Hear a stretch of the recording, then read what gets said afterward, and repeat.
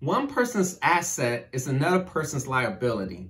And we're going to go over what is an asset, what is a liability.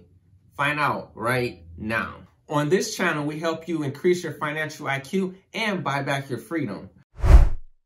See, an asset is not so much what the item is, because the item can be tangible, it can be digital, but it's how it is being used that determines if it's an asset or a liability. Let's say someone buys a truck from Ford.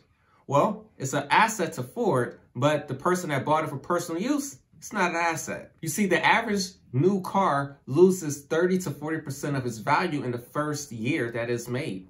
Over the long haul, assets hold their value or they go up, which means they appreciate. My favorite type of asset is a cash flow asset. And what that means is that the asset puts money into your pocket. Another important characteristic of assets is that you own them. You can create them or you can buy them. I remember buying my first stock and getting paid a dividend. Sure, the payout was small, but guess what? It was mine and I owned it and I was getting paid. Liabilities, on the other hand, are obligations that you have to pay back. It's something that you owe. What determines if something is a liability really depends on how it's being used. Here's an example. A mortgage on a home is actually a liability for the homeowner, but to the bank, it's actually an asset because they're getting paid interest. And the longer you have that mortgage, the more interest, the more money the bank is going to earn. Another key important characteristic of liabilities is that they depreciate, which means they go down in value over time. So I mentioned earlier that I was going to explain the relationship between assets and liabilities because they're interconnected. And here's what I mean by that. In accounting, there are two sets of books. And one set of book, you have assets on one side and you have liabilities on the other side of your financial statement. But somebody else's financial statement, guess what? They have assets and they have liabilities. Well, one person's asset is actually someone else's liability. And someone's liability is actually someone else's asset. Let's say you go to the bank and you deposit $200 into your savings account.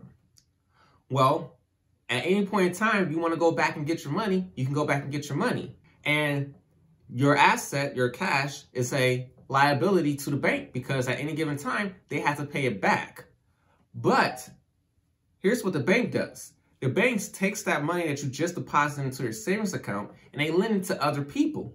And when people pay that money back, they get paid interest. And so what the bank does is they turn that liability for them into an asset.